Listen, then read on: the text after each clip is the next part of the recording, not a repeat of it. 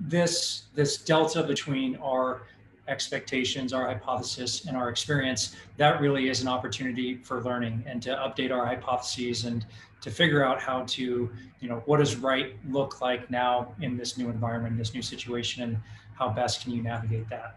I think something that came out of our conversation that I found really fascinating was this concept of when you approach a new environment or a transition with a rigid structure or a rigid mindset of like, it should be this way, then in many respects, what you're doing is you're repeatedly violating the same hypothesis. You're saying, well, I should be able to park in this spot in this way. I should have my desk in the office. I should be able to shake hands and not elbow bump.